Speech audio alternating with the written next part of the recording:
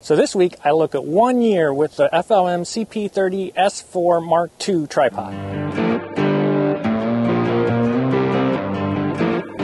So I've been using this tripod for a little over a year now. When I first started using it, I did do a video on it and sort of the whole FLM line as far as specs go, and specifically this tripod.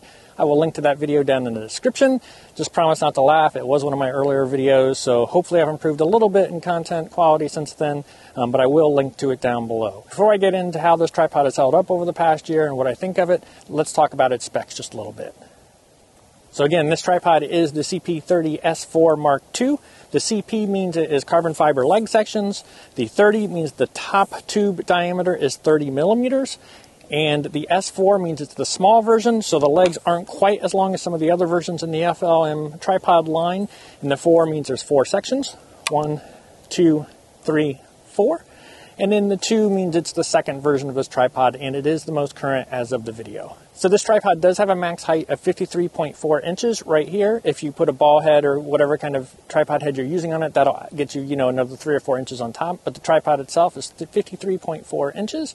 It can get down as low to the ground as 3.6 inches. Again, at this base plate, not when you start putting your ball head on top. It weighs right about 2.8 pounds, has a load capacity of 44.1 pounds, and then folds up to a length of 18.9 inches when it's all collapsed and folded, again, to this base plate without the ball head on top. It does use twist locks for its leg mechanism, so you just give it a twist, put it in like that.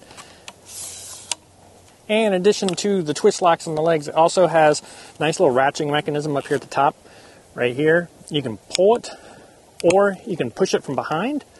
And once you open it up, it snaps into place, and then you can just ratchet it down 1, 2, then closed.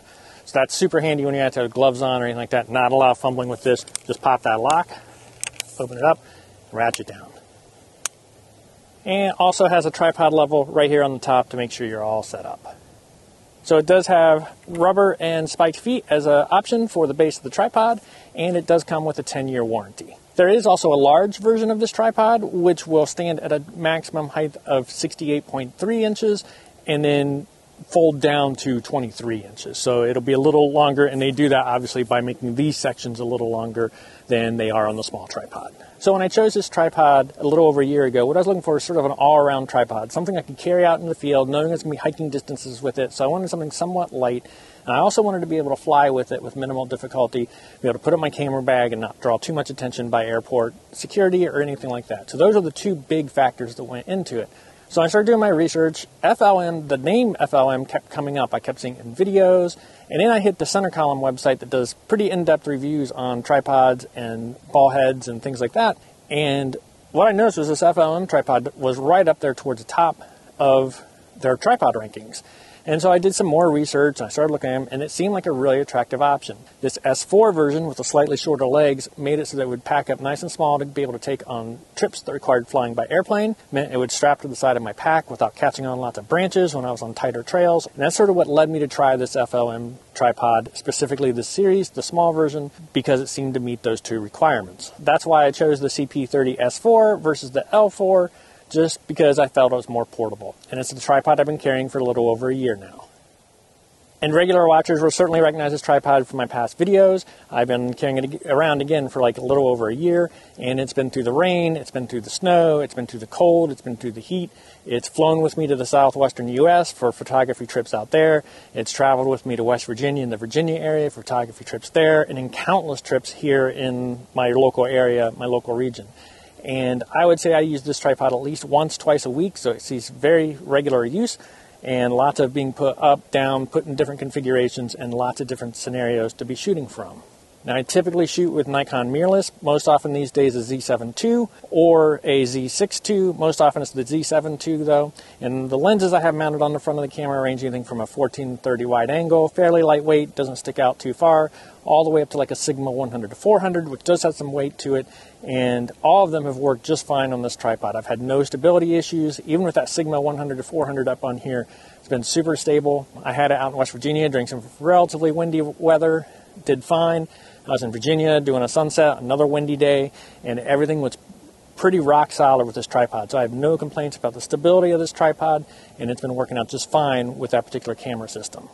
And like I said, with extremely regular use in all sorts of weather conditions, the twist locks mean great. They are aluminum twist locks. There's no rubber on them or anything like that. And so all through the elements, I don't have any rubber grips getting loose or slip or having any problems like that. So the twist locks work great. Simple twist, nice and turn. Everything stays nice, tight, secure when I tighten it or loosen it. All the actions on this tripod work just like they did when it was new, and that's with lots of use over the past year. One of the things the FLM tripod does is uses sort of a cork rubber mix up here at the top, both to give it some little bit of vibration reduction and give it a little bit of sturdiness. And I've had no problems with the ball head sitting up on top of here. I use a Cerui K30, I think is what I put up here typically, and I've had no problems with that. This cork is holding up just fine, and I've had no problem with any kind of vibration through this little interface to the tripod top. So this FLM tripod hasn't let me down yet. I use it all the time. Everything is nice, sturdy, still in good shape, hasn't required any repair. I haven't even had to do any real tightening to the legs or anything like that, so it's continued to serve me very well. I think it's sort of a hidden brand in that whole tripod market, and I feel like the FLM price to quality ratio is extremely good. And if you're looking for a new tripod or something that's lightweight, sturdy, without paying super high prices, then I think an FLM tripod is a great one to look at. It's still not the cheapest tripod out there, but again, I feel like that price to quality ratio can't be beat. And finally, since it's so hard to tell sometimes in YouTube videos, I paid for this tripod with my own money. I wasn't sponsored. I wasn't given this tripod. I wasn't giving a discount on this tripod. It's one I purchased my own money because I know how important that is. You're always wondering, well, is this guy getting paid to say this?